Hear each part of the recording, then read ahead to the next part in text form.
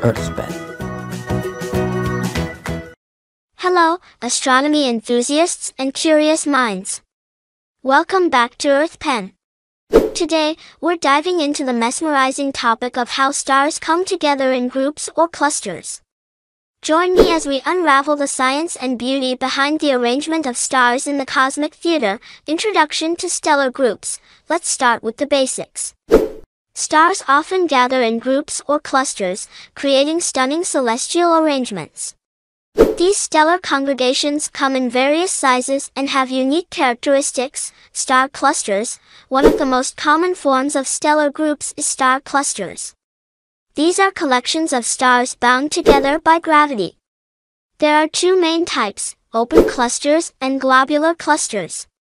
Open clusters, also known as galactic clusters, are relatively young groups of stars.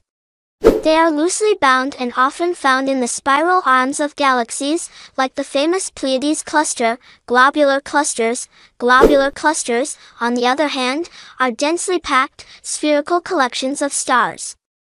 They tend to be much older than open clusters and can contain hundreds of thousands or even millions of stars, constellations, and asterisms. While not true star clusters, constellations and asterisms are prominent star patterns that we perceive from Earth.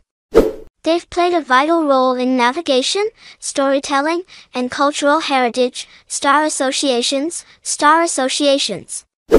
Like the Ursa Major moving group, are groups of stars moving through space together.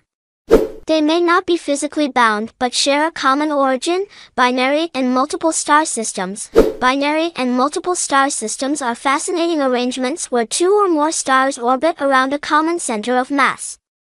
They showcase the dynamic interactions between celestial bodies. Why stars cluster? The reasons stars cluster are complex. Gravity plays a pivotal role, as does the mutual attraction of stars within a group. These gatherings provide insights into stellar evolution and our galaxy's structure. Clusters and stellar evolution. Clusters are like time capsules.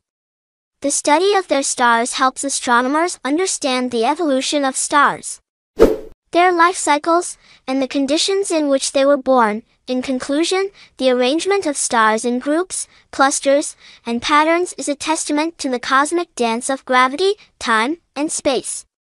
Thanks for joining us today on EarthPen. Don't forget to like, subscribe, and share your thoughts or questions about stellar arrangements in the comments below. Until next time, let's continue to gaze in wonder at the brilliant choreography of stars in our universe. Once again, this is EarthPen. Learning has never been this easy, for anyone, anywhere.